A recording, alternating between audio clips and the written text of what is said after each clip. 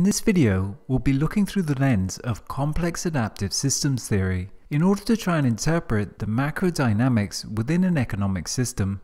We'll firstly introduce you to the idea of a complex adaptive system before going on to build up a model to their dynamics, the model of what is called a fitness landscape, a three-dimensional state space for representing the whole system's macro topology. We'll talk about how this topology changes depending on the complexity of the environment and some of the strategies that agents use within these different environments. From the perspective of complexity economics, a macroeconomy is what we call a complex adaptive system. That is to say that it is composed of many interconnected autonomous parts that are capable of adaptation. Other examples of complex adaptive systems include flocks of birds, ant colonies, the human immune system, the internet's routing system, cities, and all forms of social organization, from financial markets to political regimes. Complex adaptive systems are highly dynamic. They are typically high-energy systems. They import a lot of energy in order to maintain a dynamic state far from equilibrium. In physics, this is what is called a dissipative system. They import energy and dissipate it in order to maintain this dynamic non-equilibrium state. A flock of birds would be a good example of this.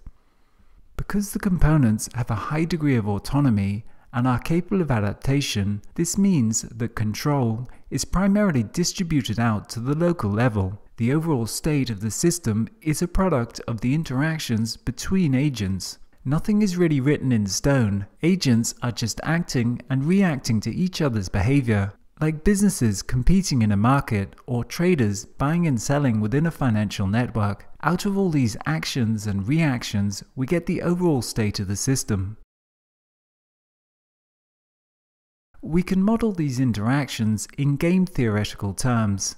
An agent is involved in interactions of both competition and cooperation with other agents, typically within its local vicinity, but also possibly globally throughout the system.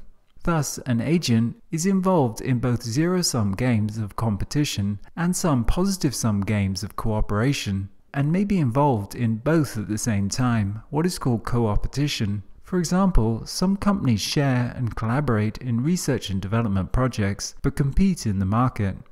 Within this environment, agents are trying to improve their fitness function or payoff according to some metric. We might call this a fitness function, a single parameter that determines how efficient that agent is at intercepting and transforming the resources available within that system. For example, this might be how much work does a company get and how good is it at turning it into net revenue, or how competitive is a country within the global economy, or a trader's strategy within a market, the risk-return ratio on a portfolio.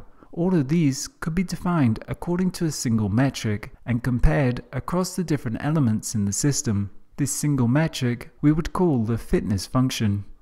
Likewise, we might model the system according to a second set of parameters as to what function an agent within the system performs. For example, we might model economies according to industrial sectors, where companies that perform similar functions are grouped into the same industry.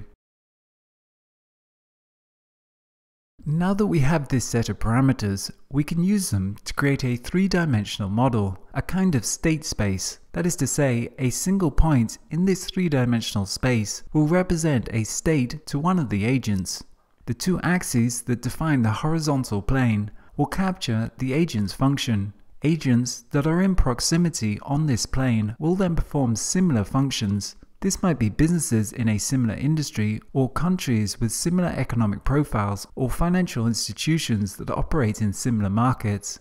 The agent's elevation within the space will then be defined by its fitness function. The higher they are up on the vertical axis, the more efficient they are, and thus the higher their payoff. This model is called an adaptive landscape, also known as a fitness landscape. So we now have a full landscape. We also have agents on this landscape. They're able to adapt, and they're trying to move up to higher elevations with higher payoffs.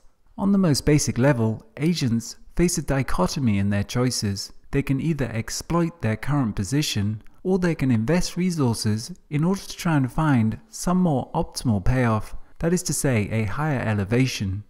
For example, a person can stay within their current job with all of its security of salary, or invest their time and resources in finding a new one that might be better. Or a business can stay exploiting its core competencies, giving out higher dividends to shareholders, or invest in moving into new markets.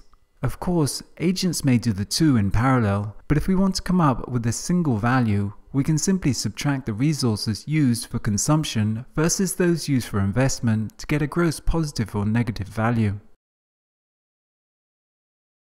The strategies and choices that agents make will be dependent upon the type of landscape that they're acting on. Different economic environments will represent fundamentally different topologies and thus will require different strategies. The topology to the landscape will be defined by the type of system we're dealing with, starting with a very simple linear system and going to a very complex dynamic system. In an isolated linear system, without interactions and interdependencies between the components, the topology will be very simple, a single dominant peak in the center of the topology, representing the fact that there is one single optimal equilibrium. An example of this might be a hierarchical organization, where there's one clear, optimal position within the entire organization. A monopolistic market might also be an example. There is one clear, well-defined optimal position within the landscape. As long as we're dealing with a closed system and there is no interdependencies, it means that the landscape is not going to change. Given the example of a hierarchical organization, an agent can then adopt a very simple rule: stay trying to get promoted upwards until you get to the top and then stay there. Now let's turn up the complexity a bit by allowing for many agents with many interactions and interdependencies between them.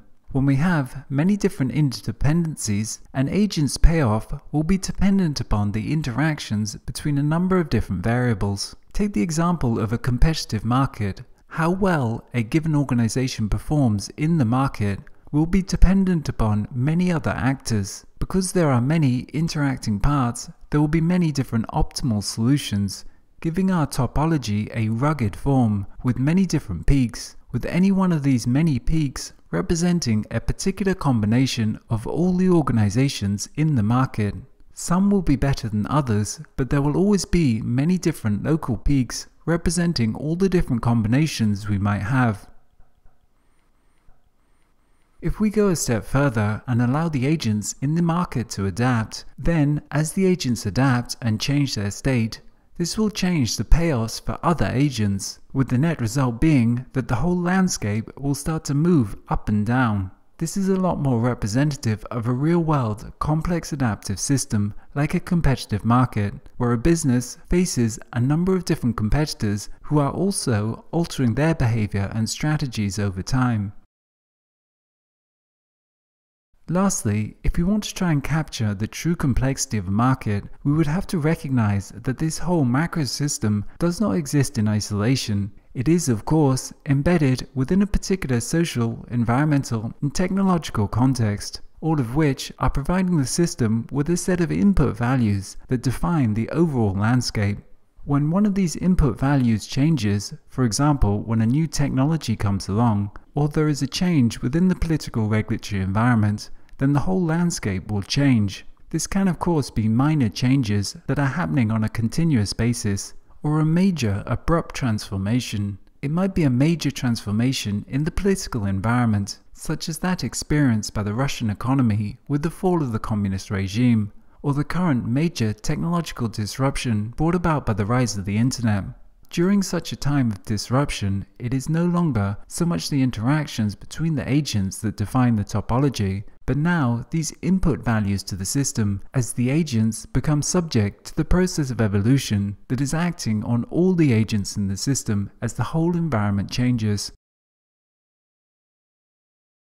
The strategy that agents adopt will depend fundamentally on the environment they are acting within. As mentioned, within a very simple environment that is closed, static, and without interdependencies, The agents only need a very simple rule, telling them to stay going upwards. As an example, we might think about the former communist economy of Russia, where the government would tell a company to simply produce as much of a product as possible, with as few resources as possible. Within such a context, you don't have to worry about competitors or the landscape changing, and thus there is no need for adaptation. All that is needed is a very simple optimization algorithm that will have a single equilibrium.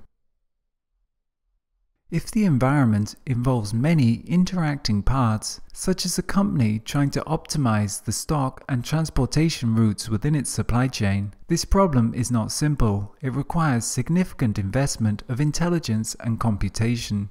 The agent needs to stay trying different solutions, that is to say, exploring the landscape, going up and down on different local peaks, but gradually, over time, reducing the amount of resources spent exploring. This is a very simplified explanation of what is called a simulated annealing algorithm.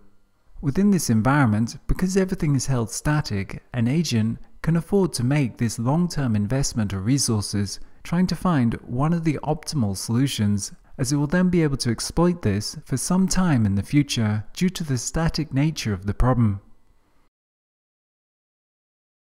Within topologies that are moving up and down, due to different agents acting, reacting, and adapting to each other's behavior, agents have to stay continuously balancing exploration and exploitation. That is to say, unlike our previous example, where after some time the agent settled into a stable state, within these more complex environments, agents have to stay adapting indefinitely. If they stop, they will slowly fall behind as others exploit the opportunity. Likewise, the landscape will never really settle down, because as soon as it does approach stasis, this will create an opportunity for some agent to act, and then again some other agent to react as the whole topology becomes reanimated. Lastly, when the change is systemic and coming from outside the system, with little that the agents can do to affect this environment, then the agents are no longer competing with each other, but this is now a form of evolution. The whole environment is changing and performing selection on the agents. They have to be able to adapt to that changing environment, and this requires a whole different level of adaptation. It is no longer about responding to immediate changes, but the agents may need to change their whole functionality in order to maintain their fitness. For example, the advent of the internet has brought systemic change to the publishing industry. Newspapers are now less competing with each other and more competing to maintain relevance within this new environment. In order to do this, they need to be able to reinvent themselves on a whole new platform under a whole new set of rules as the whole environment has changed. This doesn't just test their capacity to adapt within a normal market environment, because that will not be suffice to reinvent the whole organization. Instead, this evolution in the industry tests their degree of diversity. It is only out of maintaining some pool of diversity that an organization is best suited to developing new strategies in response to systemic change within the whole environment.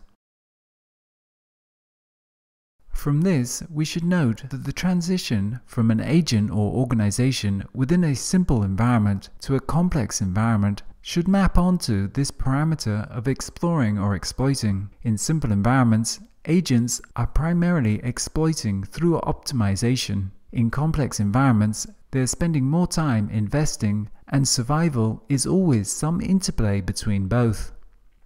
Exploring and exploiting are very different activities that require very different types of regulation and management. As the venture capitalist and writer Paul Cohen puts it, quote, "The exploit business focuses on cost and profit, spurs efficiency improvements and incremental innovation, is strong at operations, has a formal structure, controls for marginal improvement and productivity, values efficiency, quality, and customers, and leads in a top-down manner." By contrast, the Explore unit focuses on innovation and growth, spurs new products and breakthrough innovations, is strong at entrepreneurship, has a loose, adaptive structure, controls for milestones and growth, values risk-taking, speed, and experimentation, and leads in a visionary and involved manner. From this, it should be clear that how we try to regulate an economic system will change fundamentally depending on the complexity of the system and the environment we're dealing with. Within very simple contexts, we can use a simple top-down regulatory system with a basic linear optimization algorithm. But as the environment becomes more complex, these top-down regulatory systems may not be the best solution, as components need autonomy to stay adapting locally, and we increasingly need to maintain and develop diversity in order to ensure sustainability. In such a context, more distributed forms of regulation are better suited. A core challenge for a large organization like a macroeconomy or corporation will be in how to integrate these very different paradigms in regulation and be able to switch between them. In this module, we've been talking about complex adaptive systems as a framework for modeling economic organizations. We've tried to show how complex adaptive systems could be mapped into this more formal model of a state space that is used in mathematics to describe dynamical systems. We looked at the different types of topologies to these adaptive landscapes, going from simple linear systems with a single equilibrium and a single optimal peak, to more complex environments involving many interacting variables, creating a rugged topology. When we added adaptation to this, we got a landscape that was moving around in response to local interactions. We talked about how when we allow for the system to be open, we can get systemic transformations as the whole topology changes due to new input values from its environment. Finally, we talked about the different optimal strategies given these different environments, going from simple optimization algorithms to more complex strategies requiring continuous adaptation and maintenance of diversity.